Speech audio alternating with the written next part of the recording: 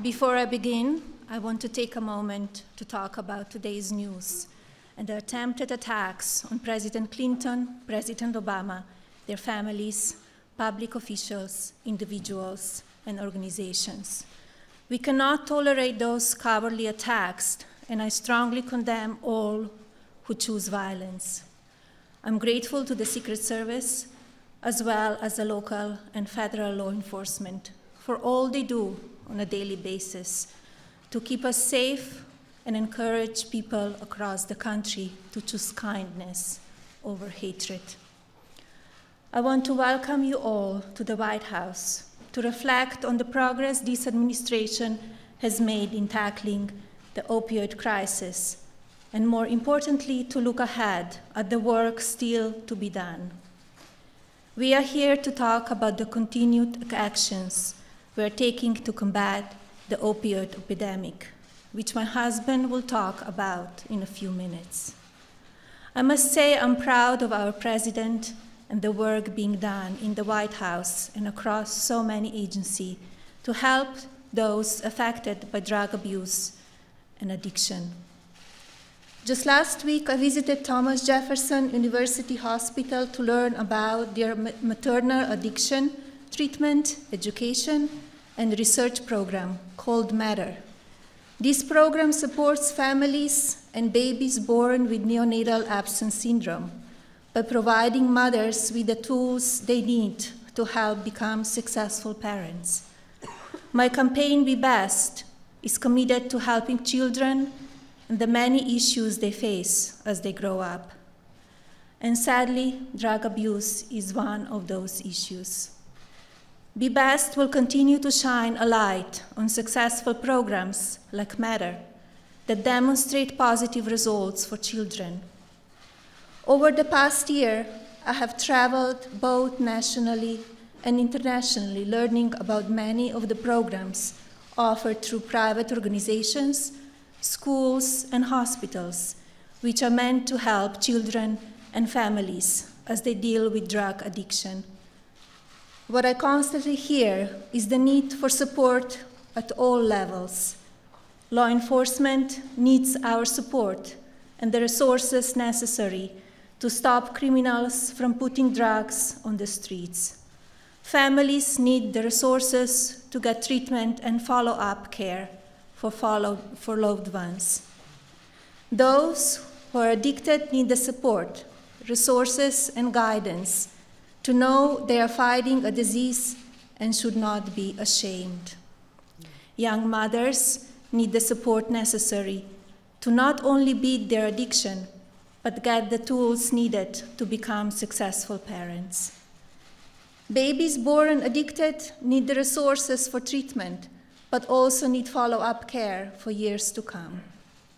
I was honored to be part of a roundtable comprised of several experts at Thomas Jefferson University Hospital that was convened to help with the design and implementation of a new initiative the Department of Health and Human Services is working on to measure the long-term health outcomes and needs of infants suffering from neonatal absence syndrome. As a nation, we must come together to fight this epidemic by providing as many resources as possible. And I know that as long as my husband is in office, this will remain a priority. Fighting opioid abuse goes across all party lines. Thank you all for being here and being part of the fight to end this epidemic. It is now my honor to introduce the President of the United States.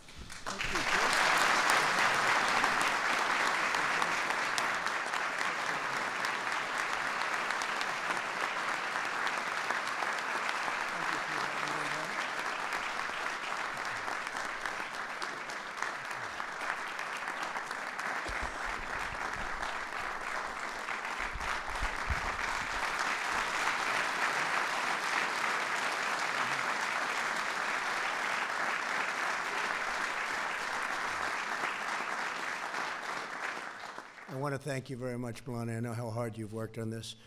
And that's just one of many languages that you know. So it's just amazing the way you can do it. Thank you very much, darling. Appreciate it. Also, I want to thank Mrs. Pence for being here. You have been just so terrific working alongside of our great Vice President. And thank you very much, Karen. Really appreciate it.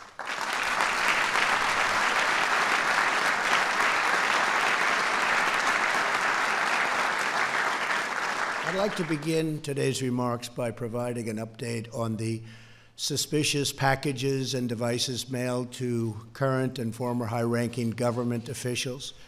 The safety of the American people is my highest and absolute priority. I have just concluded a briefing with the FBI, Department of Justice, Department of Homeland Security, and the U.S. Secret Service. As we speak, the packages are being inspected by top explosive experts, and a major federal investigation is now underway. The full weight of our government is being deployed to conduct this investigation and bring those responsible for these despicable acts to justice. We will spare no resources or expense in this effort. And I just want to tell you that in these times, we have to unify. We have to come together and send one very clear, strong, unmistakable message that acts or threats of political violence of any kind have no place in the United States of America.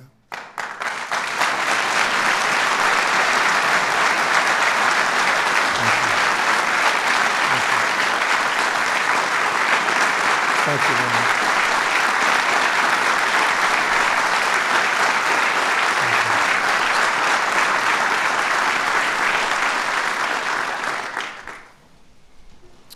It's a very bipartisan statement. I can tell you from both sides. We both agree on that. This egregious conduct is abhorrent to everything we hold dear and sacred as Americans. My administration will provide additional updates as they become available, and I just want to thank everybody for their understanding. We're extremely angry, upset, unhappy about what we witnessed this morning, and we will get to the bottom of it. We're gathered together today to address America's drug and opioid crisis, and a crisis it is, which now claims 70,000 lives a year. 1 year ago, I addressed the nation in this very room and declared the opioid crisis a national public health emergency. And that's a legal statement, that's a legal term. Today, we are here to update the American people on the historic action we have taken and to sign landmark legislation to defeat the opioid epidemic. I want to thank the cabinet members in attendance today, Attorney General Jeff Sessions, thank you, and Secretaries Ryan Zinke, Alex Acosta, Alex Azar, Ben Carson, Betsy DeVos, Robert Wilkie, and Kirsten Nielsen. Thank you all very much. I know how hard you're working on this and other things. Thank you. Thank you.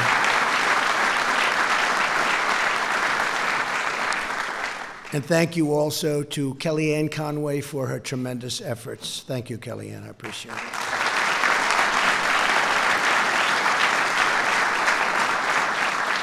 We're also honored to be joined by state and local leaders, private sector partners, along with families who have suffered terrible heartache from the opioid epidemic.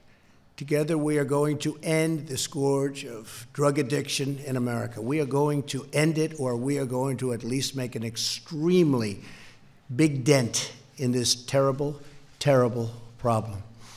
Over the last year, we have mobilized the entire federal government to address this crisis. We have secured $6 billion in new funding to combat opioids, the most money ever received in history. I want to thank members of Congress in attendance today, terrific people who have been instrumental in this effort. Senators Lamar Alexander, Lamar, thank you. Lamar, thank you very much. Rob Portman, thank you, Rob. Congressman Greg Walden, And also, Greg, for Right to Try, all of us, everybody over there, Right to Try. It's having a tremendous impact already. Thank you very much. Along with Senators Shelley Moore Capito, Bill Cassidy, Maggie Hassan, Representatives Gus Bilirakis, Michael Burgess, Barbara Comstock, John Faso, Bob Goodlatte, Garrett Graves, Richard Hudson, Mike Kelly, Bob Latta, Keith Rothfuss, Tim Wahlberg. I want to just thank you all. There could be a couple of extras. We'll thank you afterwards, okay? We'll thank you afterwards. Thank you.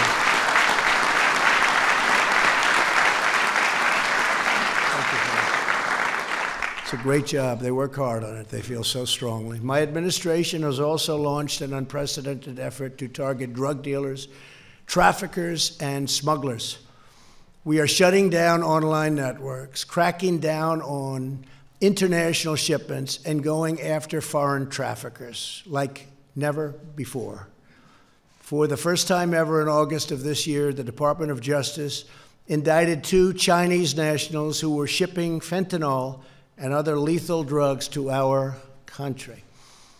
Here with us today is Sam Mortensen of the Nebraska State Patrol. Where is Sam? Here, sir. Oh, I thought he was around here someplace.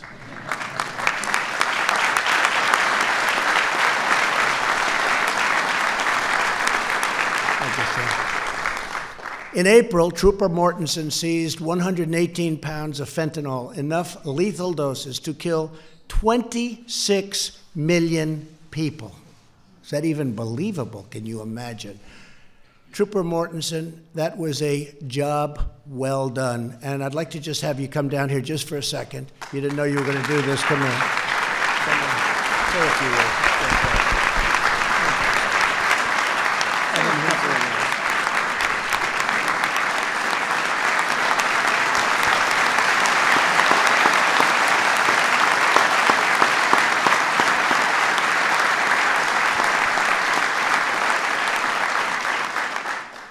First off, thank you for having me here today.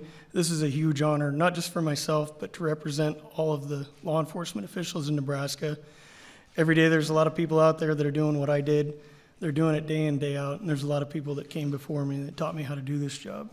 And so on behalf of them, behalf of myself, and behalf of my family, thank you for having me here. Thank you so much.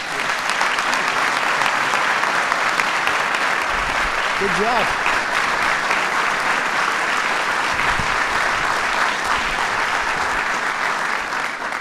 He didn't know he was going to do that.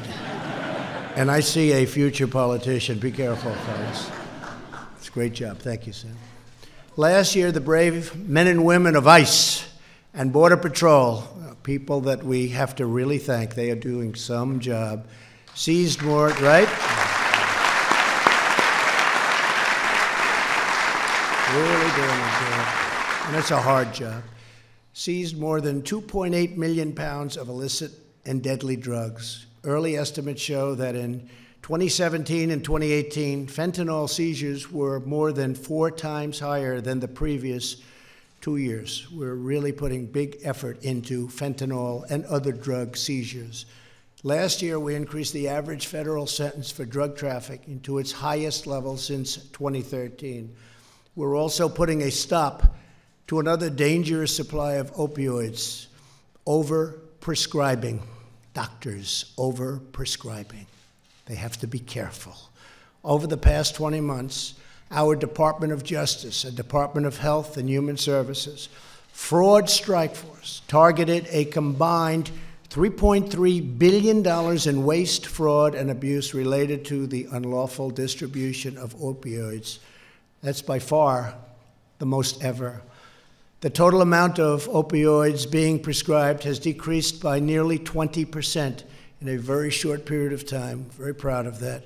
We have nearly doubled funding for opioid research, including the development of non-addictive painkillers. Over the past 20 months, our national prescription drug take-back days, very important, really something, have collected more than 2.7 million pounds of unused or unwanted prescription drugs. we have launched one of the largest ad campaigns to keep young Americans from getting addicted in the first place. If we can do that, those ads are they're so important. It's one of the most important things that I've told Melania and Kellyanne. We put on really powerful ads, we pay for those ads, and we get people to stop before they ever start. And maybe that should be the name of the campaign, Stop Before They Ever Start. And you won't see the results immediately, but you'll see the results in the future, in very quick future. So I'd love you to do that, and I know that's what you're doing. For those already addicted, we are delivering life-saving help. Last month, my administration gave state and local governments, community organizations, and other groups an additional $1 billion to address prevention, treatment, and recovery. We have given states waivers from outdated rules and increased by 50% the number of people being treated in specialty facilities for heroin addiction. Tremendous amounts of money and care have been given to those specialty facilities, and they are working. They're having a tremendously positive effect. We're working to screen 100% of the federal inmates for drug addiction so we can offer them the treatment they need while they serve their sentence. And when they get out,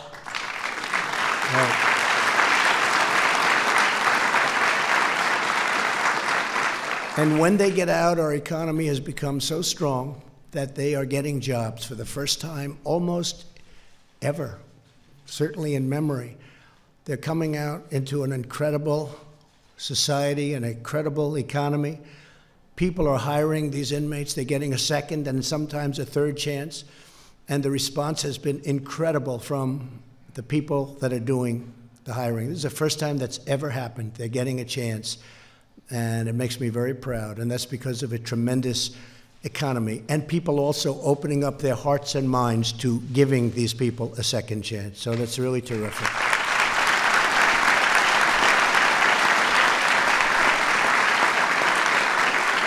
Thank you. Our Department of Labor has awarded more than $30 million to states to expand apprenticeships. Very special word to me, the word apprenticeship.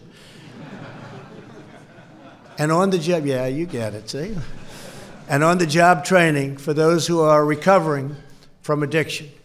Joining us today is Dee Dee Wheeler from upstate New York. Dee Dee was born in prison to a mother struggling with alcoholism. Dee Dee struggled with drug addiction for years, but 3.5 years ago, she began a really incredible recovery program. Since then, she has been drug-free. Dee Dee now earns a living as a very talented seamstress and designer. They love her. They love her at that firm, proudly bringing home a paycheck to provide for her 2 sons. Dee Dee, you inspire us, and I'd love to have you come up and just say a few words. Dee Dee?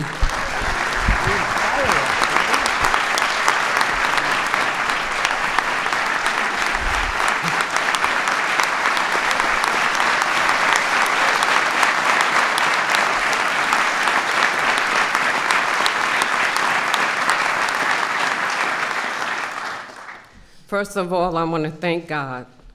Without him, it's impossible. Nothing's impossible with God. I just would like to thank the Hoven Home that gave me a foundation. I went through the home in 2015, excuse me, I'm a little nervous. I completed the program. It gave me a sense of well-being, and I'm a graduate. I completed and I'm a graduate. And due to the fact that I'm with Unshattered, Unshattered is a foundation. It gave me a sense of purpose because I know I couldn't go back to Jersey, to go back to people, places, and things. And I'm just honored to be here, and I'm proud to say that I'm drug-free and I surrender my life. And I just want to thank God.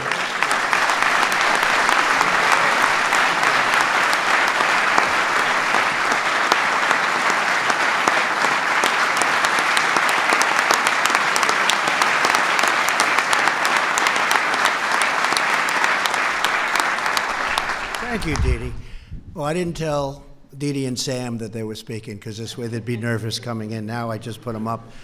And did they do great or what, right?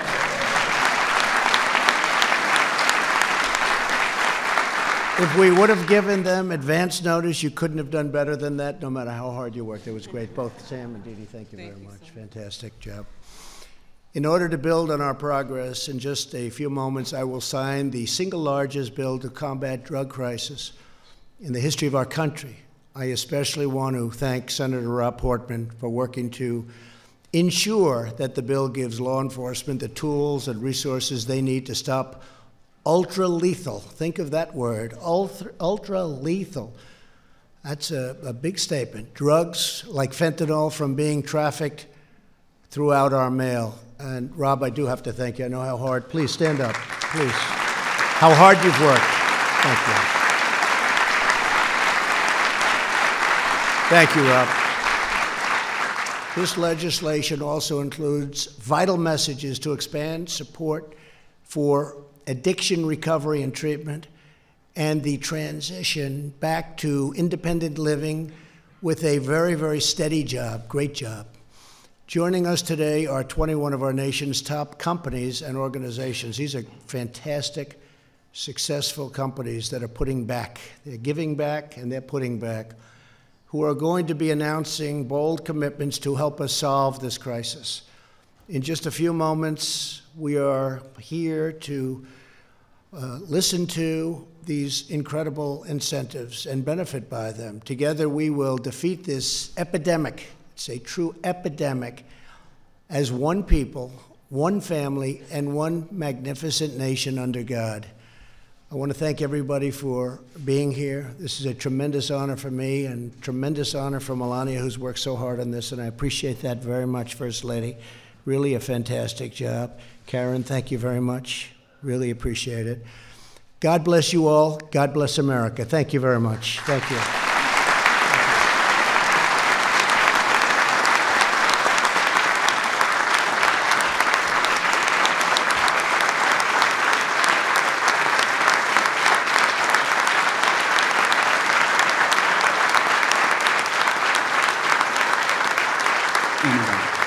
Mr. Brian Huseman, Vice President, Public Policy.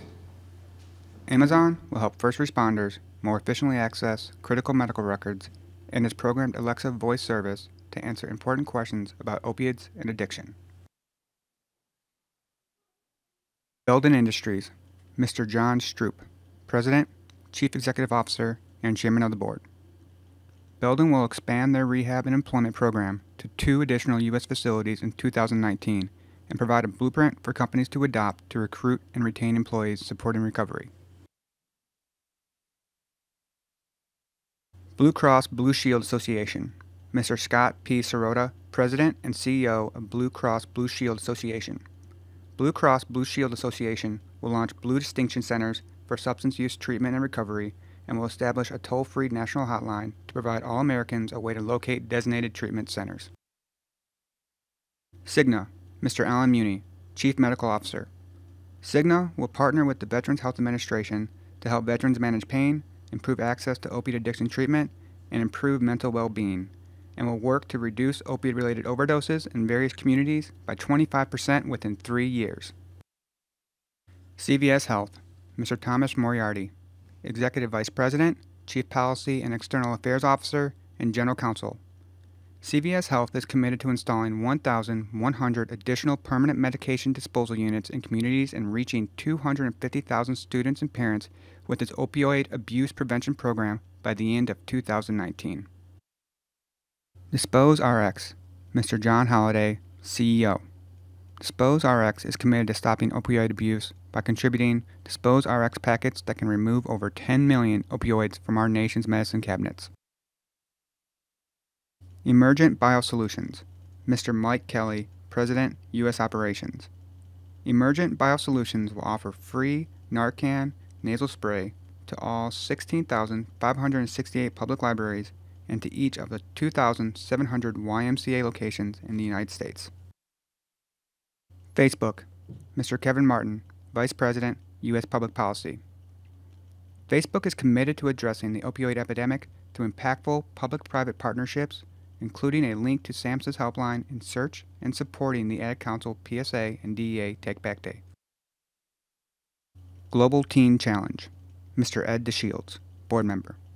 Global Teen Challenge, the largest treatment center worldwide, is building a national treatment information system so its 250 U.S. treatment centers can understand which recovery programs are showing the most promise of success from addiction. Google. Ms. Susan Molinari, Vice President of Public Policy and Government Affairs. Google has created a locator tool for National Take Back Day that they'll promote on Google.com homepage, and will launch a partnership with Walgreens to display permanent drug disposal locations on Google Maps. Johnson & Johnson. Ms. Linda Murray, Senior Vice President, Consumer Experience and Global Editor-in-Chief, Baby Center. Johnson & Johnson will continue educating America's nurses and physicians to fight substance abuse and launched an opioid addiction awareness campaign that reached more than 2.5 million expectant parents via Baby Center. Leidos. Mr. Roger Crone, Chairman and CEO. Leidos is committing to an additional $3 million to opioid-related causes and furthering efforts to educate our workforce of 32,000 employees and launching a coalition of dozens of companies to address the crisis. MyPillow, Mr. Mike Lindell, CEO. MyPillow employs workers directly after graduating from faith-based drug treatment and will soon launch the Lindell Recovery Network to bring hope, recovery, and mentorship to thousands struggling with opioid addiction. National Head Start Association, Mr. Damon Carson, Board Chairman. The Head Start community will expand training to all 792,000 staff in over 21,000 centers nationwide to address the far-reaching impacts of parent substance use disorder on young children and families. National Safety Council, Ms. Debbie Hersman, CEO. National Safety Council will spread awareness of the crisis through the Prescribed to Death Traveling Memorial and will educate 1,000 more physicians on safer prescribing practices. Red Cross, Mr. Jack McMaster, President, American Red Cross Training Services. Red Cross will offer our online course, First Aid for Opioid Overdoses, to give all Americans the knowledge to respond to a suspected opioid overdose emergency, and will integrate opioid education in over 3 million annual first aid trainings. Rite Aid, Ms. Jocelyn Conrad, Executive Vice President for Pharmacy. Rite Aid is offering free Dispose RX packets with new opioid prescriptions. Its foundation installed 312 medication disposal units and launched the Prescription Drug Safety Initiative for students across the country. Ultimate Fighting Championship, Mr. Lawrence Epstein, Senior Executive Vice President and COO. UFC commits to launching a public service campaign to bring attention to the opioid crisis, using UFC athletes, its powerful social media platforms, and popular live events to educate millions of people on the dangers of opioid abuse. Unshattered, Ms. Kelly Lingard, Founder and CEO. Unshattered will expand their partnerships with recovery centers across the country and provide employment and job skills training to double the number of women that we serve by the end of 2020. Walgreens, Mr. Rick Gates, Walgreens Senior Vice President for Pharmacy and Healthcare. Walgreens is expanding its medication disposal program to all of its stores and collaborating with Google to provide information about the location of disposal sites on Google's platform. Walmart, Mr. Paul Beam, Senior VP of Health and Wellness Pharmacy Operations. Walmart will continue to limit initial acute opioid prescriptions to a 7-day supply, use analytics to block illegitimate prescriptions, and require e-prescriptions for all scheduled drugs by January 1st, 2020.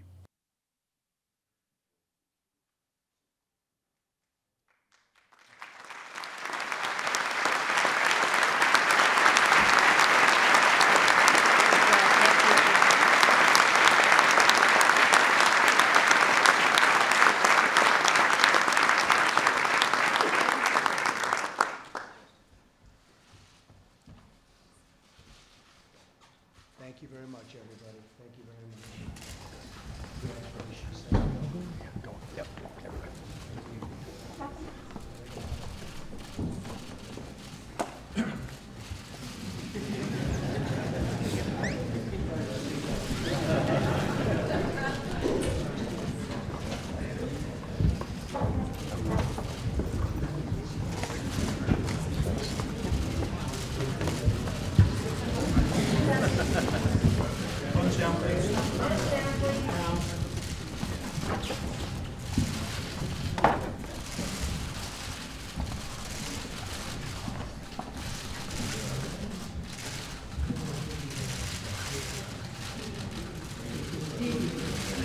Gracias.